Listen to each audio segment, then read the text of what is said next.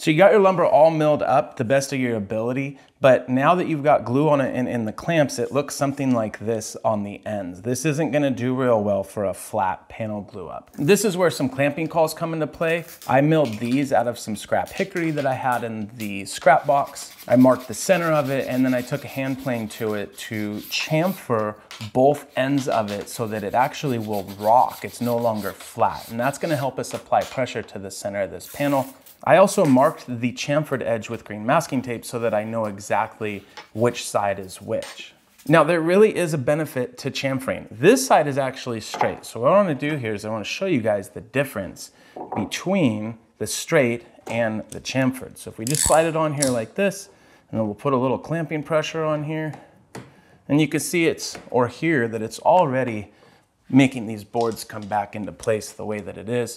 I'll slide this guy on here, and as you can see, it's gonna start putting these back where they're supposed to go. But even if I go and tighten them all the way down, you'll see there's still some weird gaps right here. And you can double check those by going underneath. So it's still not quite as flat as what I would like it to be. Now let's take these clamps back off of here. We'll turn our clamping cauls around so that the tapered edge is on the bottom, and we'll try this again and watch how much better we can get it just because we have that tapered edge.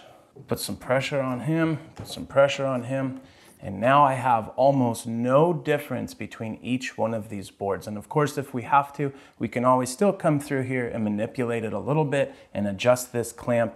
But having that tapered edge on there is gonna allow that bowed board to press in the middle first and then slowly flatten out until we get all of these things in line the way we want to. I'm telling you, tapered cauls can make or break a panel glue up. It'll save you a lot of headaches. Try it out.